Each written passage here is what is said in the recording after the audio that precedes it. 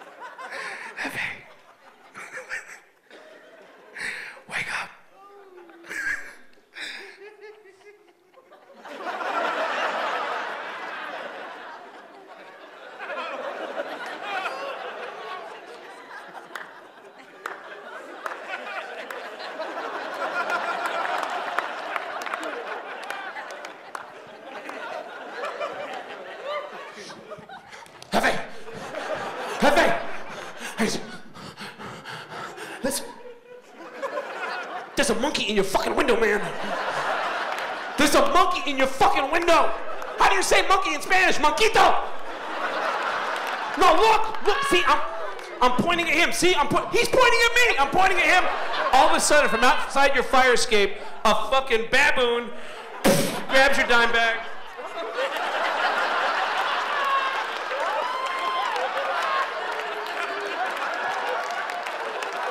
You're sitting on your couch going, was that your buddy from Sierra Vista?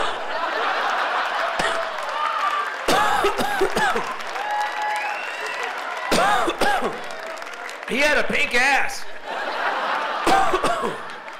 Who's gonna stop the baboons?